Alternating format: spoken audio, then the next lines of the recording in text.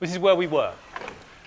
I'd asked you to take on trust as a result that will be derived some way down the course, these results which express the state in which you are, the spin half particle like an electron is certain to have a half plus a half for the answer to its spin along the unit vector n, which is given by the polar angles theta and phi.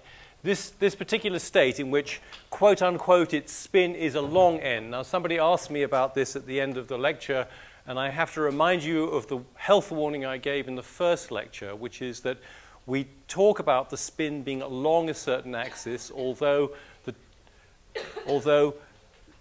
even when you know the answer to the spin along z is going to be a half, and not minus a half, and you can only get those two answers, a half or minus a half.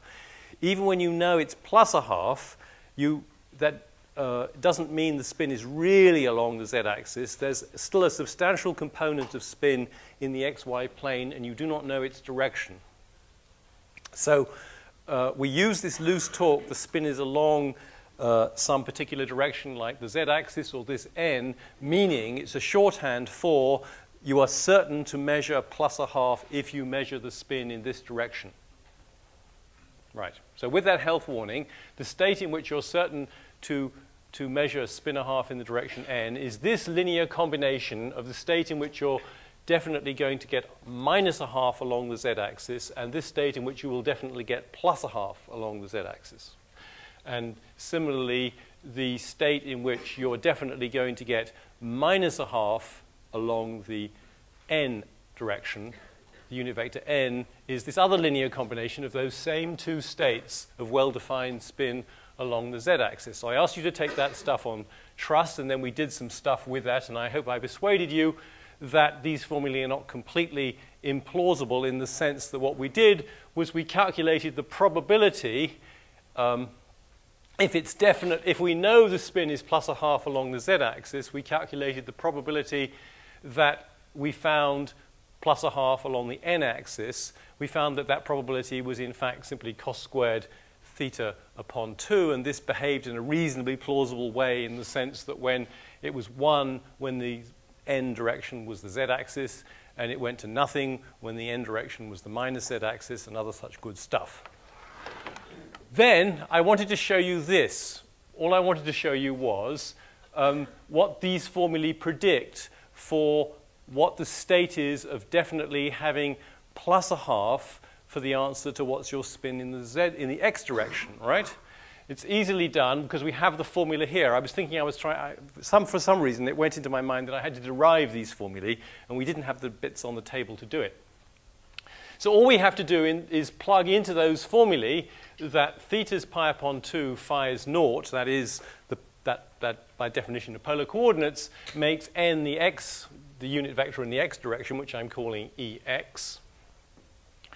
And put in if you put in pi upon 2, then you're looking at sine pi upon 4, cos pi upon 4, 1 over root 2.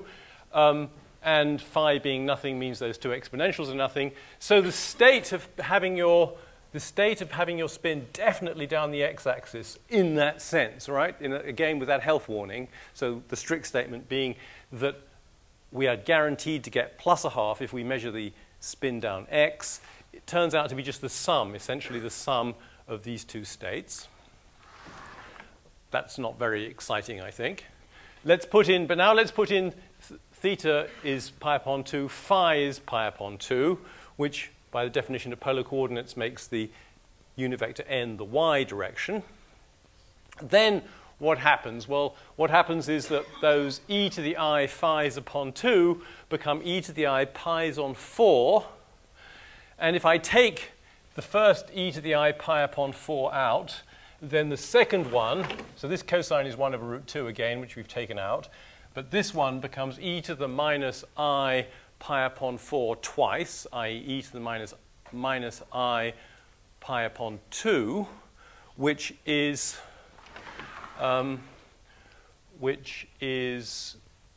actually minus I. I'm slightly worried by this, but never mind. The sign is of no importance. I thought it was a plus I, but it is looking like minus I at the moment, so maybe it is minus I. It's of no importance.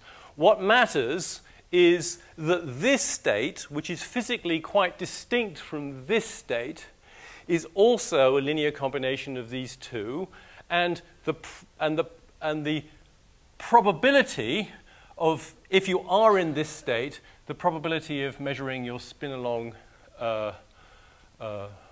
z to be minus is going to be a half because this 1 over root 2. So the complex number which comes here has the same modulus as the complex number which comes here, and ditto here. That this complex number is the same as the complex number which appears there in modulus, but different in phase. So that what the crucial point is that we are working with a formalism where we're saying the state of my system can be written as A minus minus plus A plus plus. And we understand that these things are the probability amplitudes to measure spin down on Z, given that my system is in this state, and this is the amplitude to measure spin up on Z, given that this is my state of my system, right? That's the formalism we're working with. And you might think that it's only the modulus of these complex numbers that matters physically, because the probabilities are obtained by doing mod square of them. But this example is showing you that that's not the case. The phases of these things are vitally important as well. That is a very quantum mechanical thing. That the complex phase, the phase of the complex number, encodes crucial physical information. Is the spin of this particle more or less down the x-axis or more or less down the y-axis is controlled by the ratio, by the phase of this animal relative to the phase of that animal.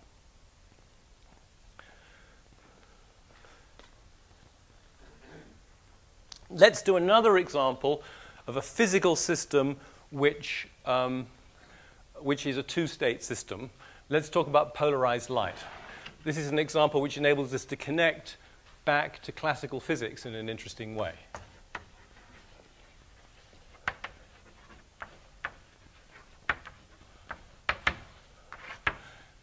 So let's do classical physics. We know all about polarized light. Well, actually, you may not quite, because it may be part of upcoming EMAG course, but you will recognize enough of it, I think. I can write the electric field. Supposing we have the y direction this way, the x direction this way. Suppose we have polarized light with the electric vector in this direction, with that angle being theta. Then we can say the electric vector is equal to some number in front of cos theta times ex plus sine theta times ey times cos omega t. Now, supposing we understand we're writing down the electric vector of an electromagnetic wave, a plane polarized electromagnetic wave that's traveling in the z direction, okay? In some plane. This is what it looks like. It oscillates with some frequency, angular frequency omega. Right. Now, supposing we stick in this beam comes along and it hits some Polaroid, and let's imagine that the Polaroid blocks the electric vector. So Polaroid blocks one of the polarizations. Let's orient our piece of Polaroid so it kills the oscillations parallel to the y-axis and lets only through the oscillations parallel to the x-axis. So after Polaroid, we're going to have that E is equal to E naught cos theta cos omega t Ex. It just wipes that out. So the intensity of the radiation, the energy that it carries, is going to be looking like E naught squared times cos squared theta. And they'll, strictly speaking, we should really do a cos squared omega t average value, which is in fact a half, but I didn't think we're really interested in that. The crucial thing is that the intensity of the light that gets through is going to be moderated by the square of the cosine of that angle. Right? The angle between the electric vector of the wave and the direction that the Polaroid lets through. That's what classical physics teaches us. How would we express this? So let's now think about this from a quantum mechanical perspective. What classical physics says is an electromagnetic wave. Quantum mechanics says is a stream of photons. And each photon encounters that Polaroid on its own, on its lonely lonesome. And either it's killed by that Polaroid, turned into something else, destroyed, or it's allowed through. It can't be half allowed through or cos squared theta allowed through. It's either allowed through or it's not allowed through.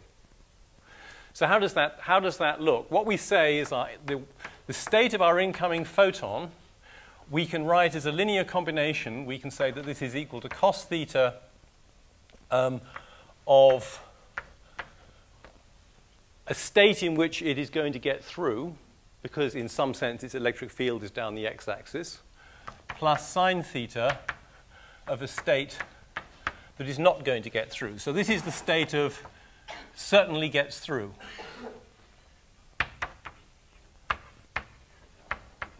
And this is the state of certainly blocked, where we're taking the position that the Polaroid is making a measurement on the photon. So what's the probability gets through? Well, it's equal to, this is an amplitude, right? It's equal to the amplitude for getting through mod squared, which is equal to cos squared theta.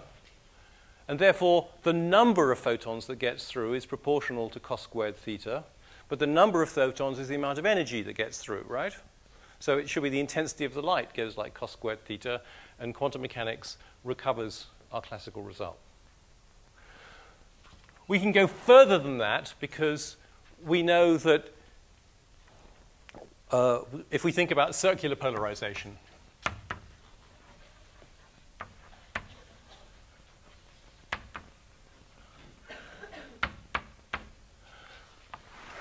so we know that classically we can write the electric field of a circularly polarized radiation. So in plane polarized radiation, the electric field just oscillates up and down some definite direction. In circular polarization, at a given place, the electric field always has the same value, and it rotates in its direction. So now it's pointing in the x-axis, now it's pointing in the y-axis, now it's pointing in the minus x-axis, etc. And it can go round clockwise or anti-clockwise, etc. How do we write that? How do we write that classically? Well, we can write that it's E naught over root 2. And then I would write the real part of, the neatest way to write it is the real part of Ex plus I Ey times e to the I omega t, and that's all inside this real operator. Let's think about that for a moment. Because what does that give me? This Ex meets that cos plus I sine, so we find when this real operator works in it, we're looking at Ex times cos omega t. And this Iey meets cos omega t plus I sine omega t, so this I and the I that's sitting inside here make the real part of this minus sine omega t. So this is looking like Ex cos omega t minus Ey, these are unit vectors, sine omega t. And so that's what we get from this notation. So this indeed is a circularly polarized beam. The mod square of this electric field is going to be E naught squared over 2, and it's in fact right-hand polarized. In the plane, it's going to go around that away because y is going to become negative first, the component, because of this minus sign, right? And similarly, if we wrote, so let's call that E plus for, E subscript plus for the electric field associated with a right-hand circular polarized beam. Correspondingly, we would have E minus for a left-hand circularly polarized Johnny would be this.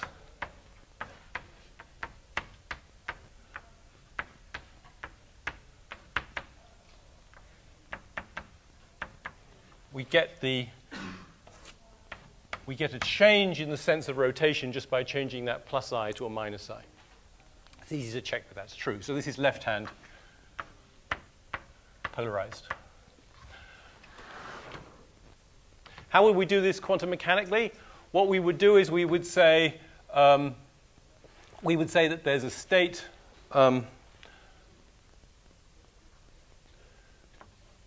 plus, which is equal to the state that has its electric vector in the x direction plus I times the state which has its electric vector in the y direction and doesn't get through the Polaroid, and this does get through the Polaroid. And we would say, so this would be a state of, this will be right-hand polarized state of our photon is a linear combination, and I should have a 1 over root 2 outside here. That's that, what root 2 basically. So a state of circular polarization of a photon is a linear combination of two plane polarized states. And similarly, we would have that minus is equal to the left-hand polarized state would be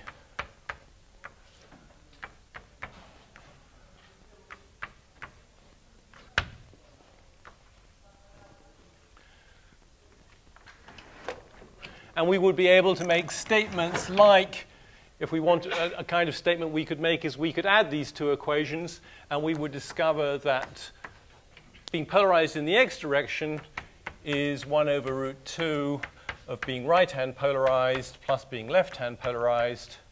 And this is also a result that we have in classical physics, that if you have a plane polarized beam, you can consider it to be a linear superposition, if you like an interference pattern, whatever, between two circularly polarized beams of opposite senses of polarization.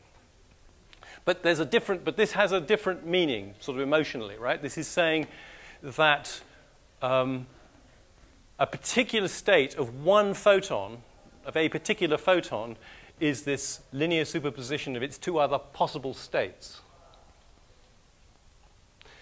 Something else that you learn from this, another thing that should be pointed out, is that in classical physics, I was using I here and up there as a sort of handy way to reduce algebra, etc. There was a real operator sitting in front of it. The electric field was totally real, and any appearance of the square root of -1 was merely as a shorthand, as a trick, as a device for compressing the algebra. In the quantum mechanical case, this I is I. There's no real operator. There's no nonsense with that. This is inherently a complex animal.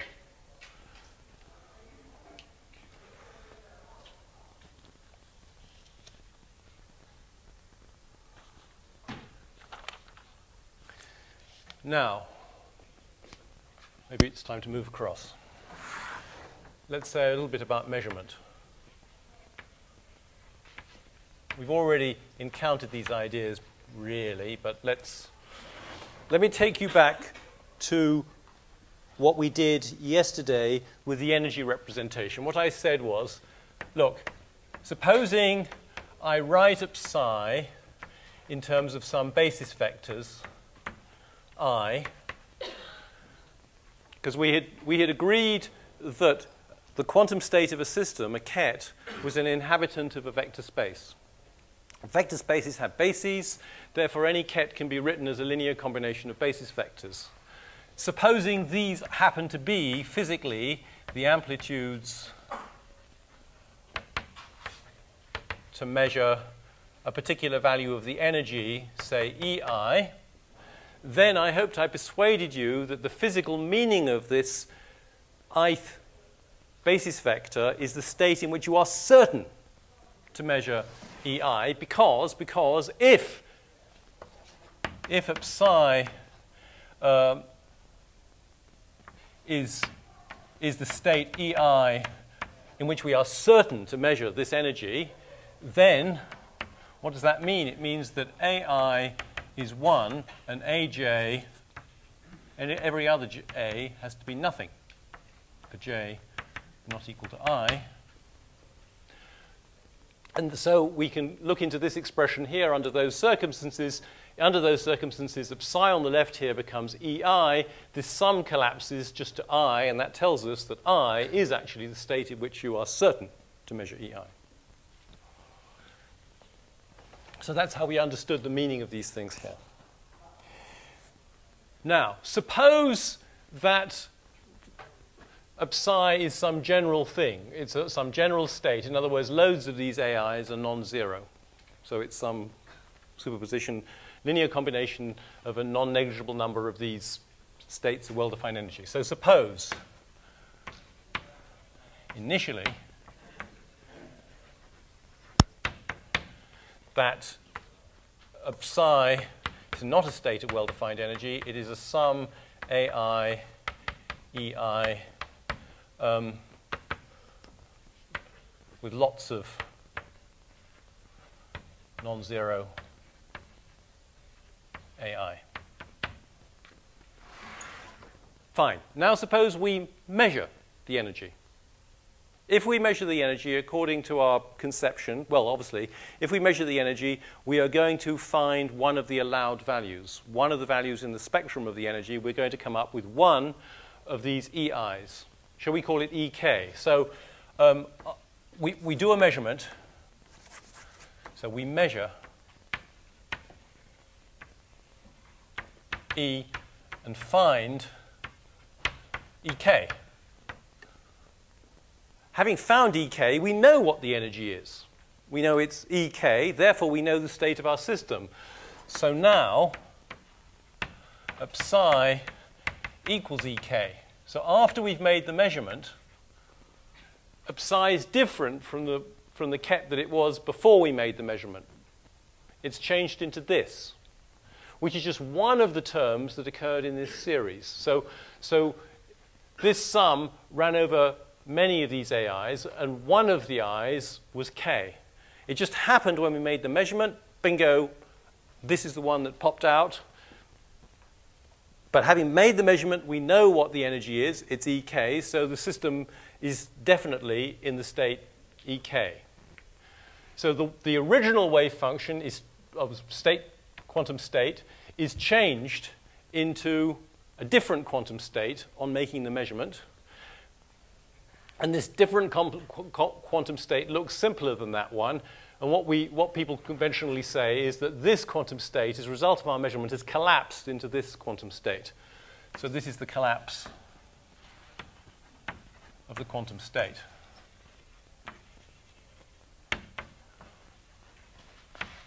Traditionally known as the collapse of the wave function. Well, we haven't yet met wave functions. But it's the same phenomenon. Now, it's an extremely interesting question what's really happening here. This is a fundamental, absolutely non-negotiable piece of this theory. The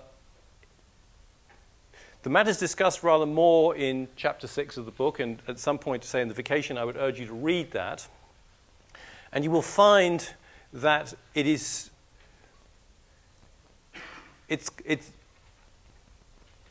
this piece of the theory is fundamentally unsatisfactory. It's clearly not right, but nobody knows how to. There are various proposals, including many worlds and all sorts of things, for fixing it, but none of them really, there is no known satisfactory fix. There is no consensus. There is no really persuasive fix. Consequently, different people say, well, I think the fix is probably something like this. Somebody else says the fix is something else like this. The fundamental principle that I think everyone will agree on is, A, it's non-negotiable. It's absolutely essential for the working of the theory that we do some such collapse. 2, that when you make a measurement, logically there are 2 possibilities. Logically, it's just a thought process, right? Okay, I wrote that down because, frankly, I didn't know what the energy was. So that covered my bases. And it was probabilistic. There were many possible values of the energy, etc. that were, and I stuck in some amplitudes to reflect my uncertainty. And having made a measurement, I discovered what the energy was, and so it's this, and now everything's okay. We've discovered something, so I've updated my information, and the state vector is merely reflecting my improved information. It's a subjective change, not a real change. That interpretation proves to be untenable. There really is a change. It's there.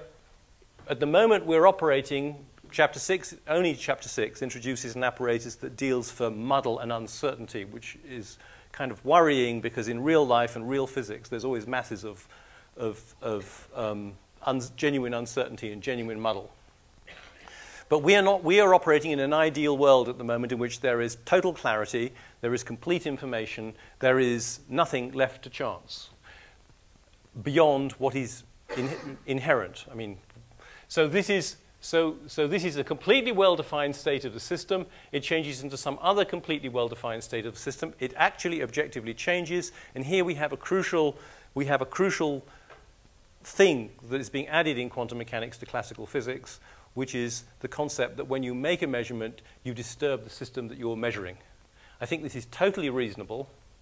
It's obviously an abstraction that classical physics makes that you can make measuring instruments of arbitrary delicacy so that you can have these. So when a measuring instrument interacts with a system, the measuring instrument in classical physics is affected. The needle moves over or a light glows or whatever, but the system carries on blithely, without being changed in any way. It's clear there's action and reaction. If the instrument is affected, the system is affected. And since we're concerned with systems, quantum mechanics is about systems which are very small, it's very natural that the impact on the system should be kind of substantial. So it's totally reasonable that we should be working with a theory where every measurement is associated with a disturbance of the system and leaves the system in a configuration different from the one that it found it in.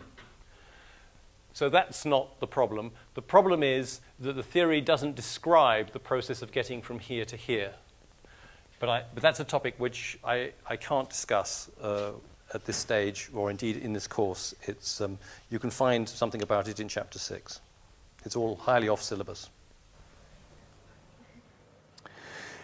I want, however, to point out something else, which is that we started with a basis up there. Remember, we started with I, and the mathematicians already taught us to associate with I, the ket I, a bra I, such that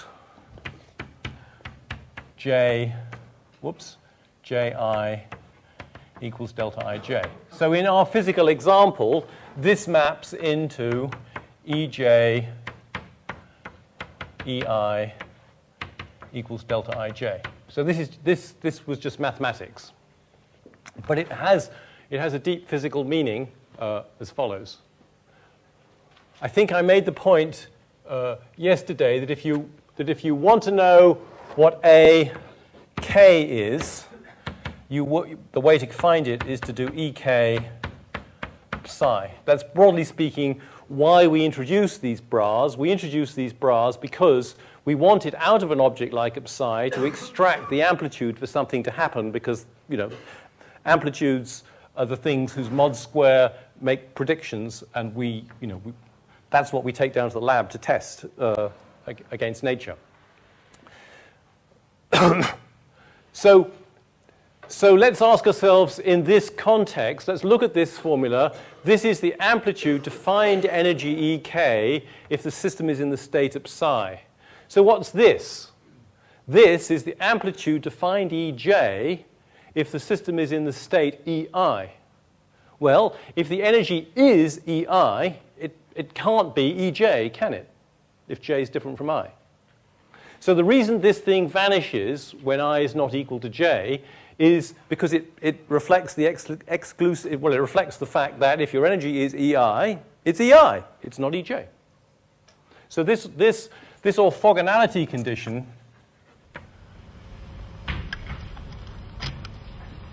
is a logical necessity. The mathematicians have given it to us, but we need it for physical reasons. We need it. It's associated with our. It's a requirement of our fundamental principle that this gives us the amplitude for measuring EK. Some other little details that I should cover at this point is suppose we've got a psi is equal to the sum AI, sum on some basis I. Might be the energy states, might not, who cares? And suppose we have some other state, we have some other quantum state, which is the sum Bj of J. So these two states are two different states because they're associated with different amplitudes. This is associated with a set of amplitudes AI, numerical values AI, and this state is associated with numerical amplitudes B, I, Bj, whatever. And let's calculate the number phi of psi. So we have to take the complex, we have to make the bra out of that and use our rules that we introduced yesterday. So this is the sum J of Bj complex conjugate J times the sum AI I. But when I meets J, we get a delta Ij, which means this, and then when we conduct the sum over I, we get nothing except there's only one term that contributes because of the delta Ij, and that's when I equals J. So this becomes the sum Bj star Aj. So that tells us how to work out this complex number in terms of these quantum amplitudes. That turns out to be very useful. The thing I want to say at the moment is, supposing I worked out the other thing. I worked out psi onto phi instead of phi onto psi. Then everything would be the same here, except that this would be an Aj star, and that would be a Bi. And we would be looking at the sum over J of Aj star Bj. But this is the complex conjugate of this by the rules of complex, because this is just a sum of complex numbers, right? So we know what the rules of complex conjugation are. So this is the sum Bj star Aj star, which is phi psi star.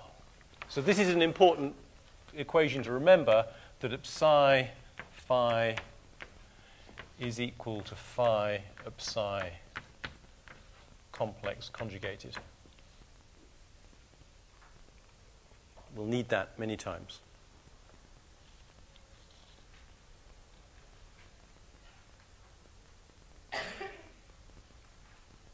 I think that's all we want there. Let's now introduce the next topic, which is operators and their connection to observables, things we can measure.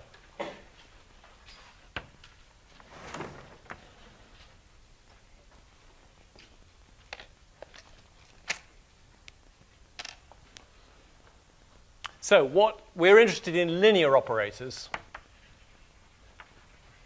What does that mean? I guess you probably know, but let me just write it down anyway. So if Q is a linear operator, well, first of all, Q is an operator. What does that mean? That means it turns kets into kets. Give it a ket, it produces a ket. That is to say, phi, if I do Q, the operator, on psi the ket, I get another ket phi, right? That's what an operator is. It's something which turns kets into kets. What's a linear operator? If I have Q on a linear combination of alpha psi plus beta, say, of chi, so this is just any old two kets. I take alpha times one and add beta times the other because I know I'm allowed to do that.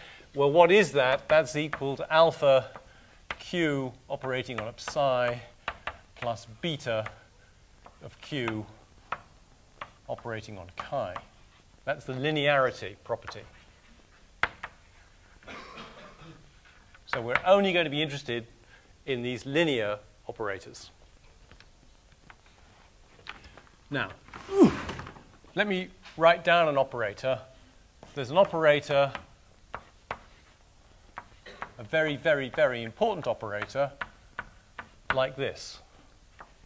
If we have a basis of kets I can form this creature here. This is the ket I, somehow multiplying the bra I, just like that. And the first thing I have to do is persuade you that this is an operator, right?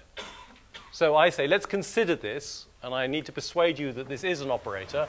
How do I do that? I show you how it operates, right? So long as if you know how this operates on any ket, then it's an operator. So let's have a look at this. Supposing I do I up psi, what does that give me? It gives me the sum over I of I of psi. Now, this is a complex number.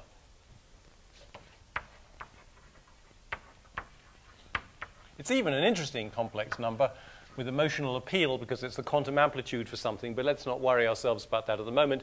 This is a complex number. This is a ket. So this is a linear combination of kets, ergo it is a ket. It is something.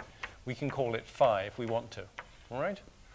So that means that I does turn up psi into some state phi. It is an operator. Now, let us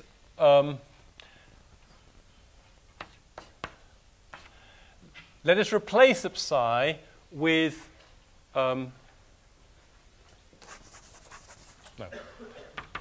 let's replace this up psi with its expansion, sum aii. So I can write this as the sum I on, and this is going to work on, the sum over j of aj j. So this is another way of writing up psi. We've done it time and time again. Now this I is going to meet that j and produce a delta ij. When I do this sum over j, every term will vanish except the term where j equals I, and then when j does equal I, we'll have I on I, which is 1. So this is equal to the sum I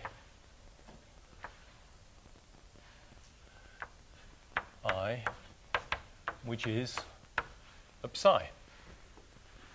So I, this operator, this thing here, is not only an operator, it's the identity operator because it turns up psi. Any up psi gets turned back into itself. So we have that this thing here is the identity operator.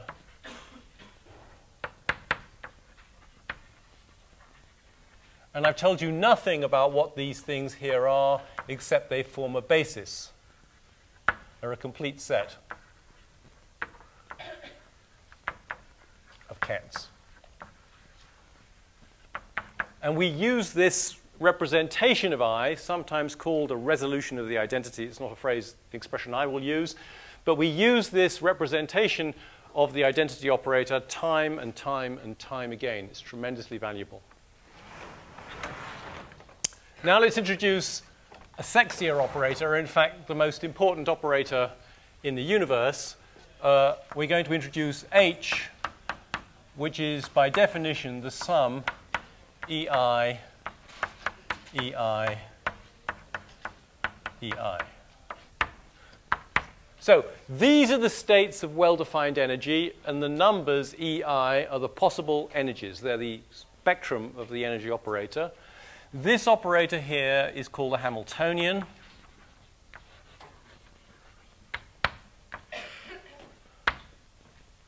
After William Rowan Hamilton, who lived in the first half of the 19th century and introduced the classical analog of this. And I hope it's clear from what I did above that this is an operator. That is to say, if we do H up psi, we will get this stuff times E up psi. This is a complex number which multiplies this real number times some kets. So we will get back a ket. And it's obviously an operator associated with the energy. And the general scheme is going to be, with everything that we can measure, we're going to associate an operator, and we're going to do it in just this way. But let's just focus on this particular one for a moment, because it is the most important operator in quantum mechanics. And let's see one thing that we can do with this. Supposing we work out a psi h of psi. So, what is this? This is a number, a complex number. Why? Because h operating on a psi makes some state, shall we call it phi, and a psi, the bra, working on phi produces a number. So what we can say straight off that this is some complex number.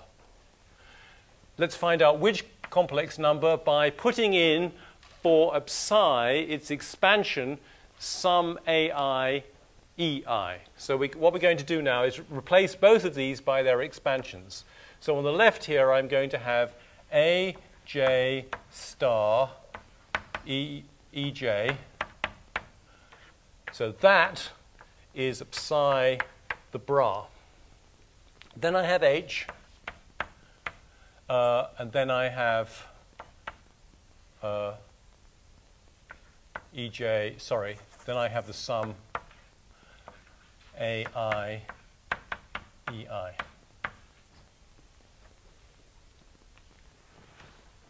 And h itself, oh dear, this is getting complicated, is the sum over k of ek,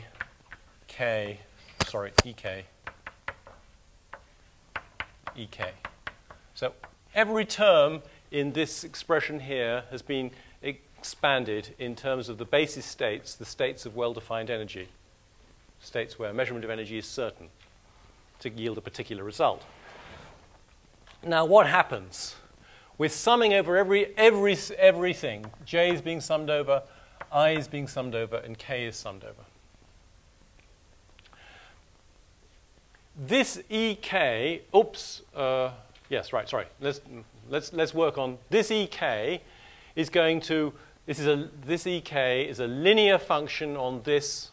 So this passes through the AI by the linearity of this function and meets this and produces me a delta Ki. So when I sum over I get nothing except when I is K. So that is going to, this sum is going to collapse.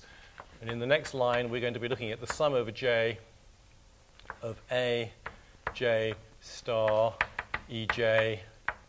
Whoops, which way it's pointing? It's pointing this way. Sum over K, EK, EK. And the action here is that this sum over I is going to make that into an AK. So that's looking this way, and that is an AK, because of the orthogonality of that and that. And now we repeat this trick. We say when we do this E, J is going to pass through this by linearity and etc., meet that and produce a delta JK. So we'll get nothing on this sum except when J is equal to K. So this is going to become the sum over K of EK. This A star, the J, is going to be, the only term that's going to survive when this meets this is when J equals K. So this is going to become an AK star.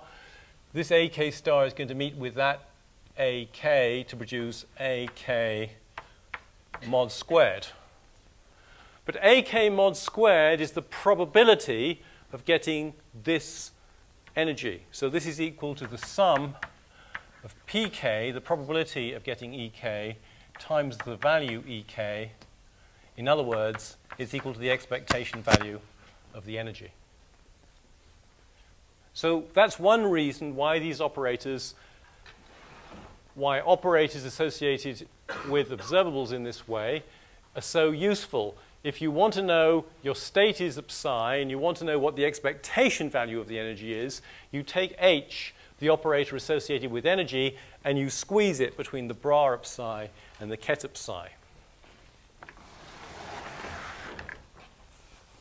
So you give me any observable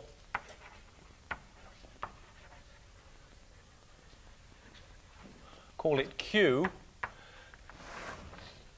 For that observable, we have agreed there will be a spectrum, so there will be numbers Qi, the spectrum, the possible values that the measurement can return.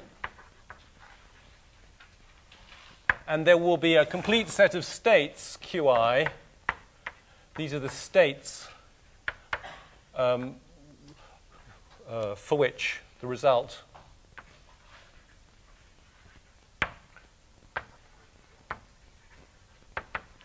of observing Q is certain. And what can I do? I form the operator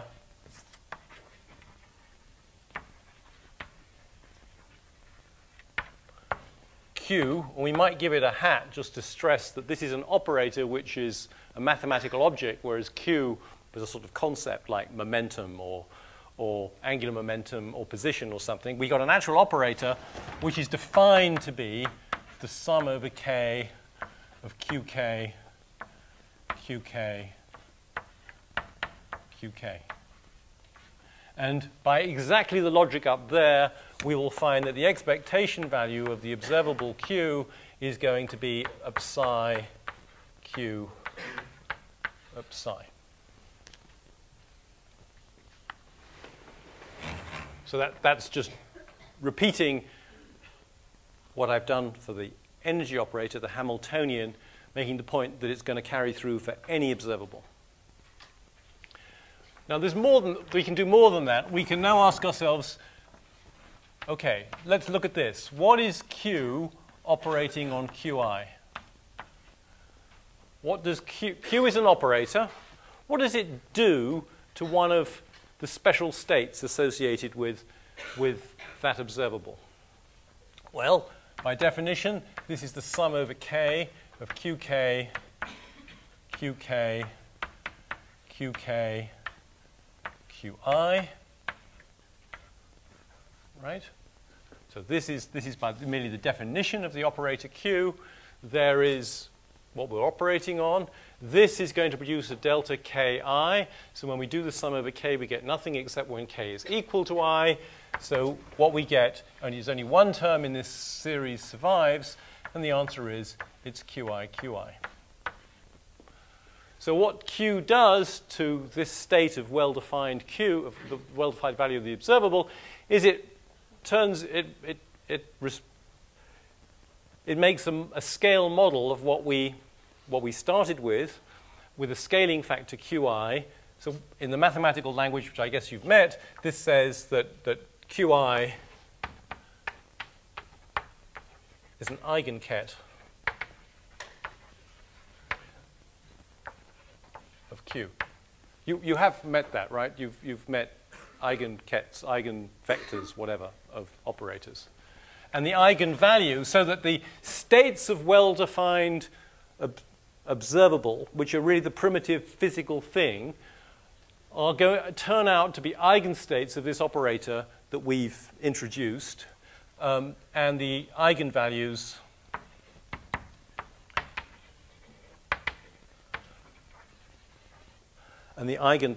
are the possible values, are the elements of the spectrum, the possible numbers you can get if you measure the observable Q. Well, that probably is the right moment to stop.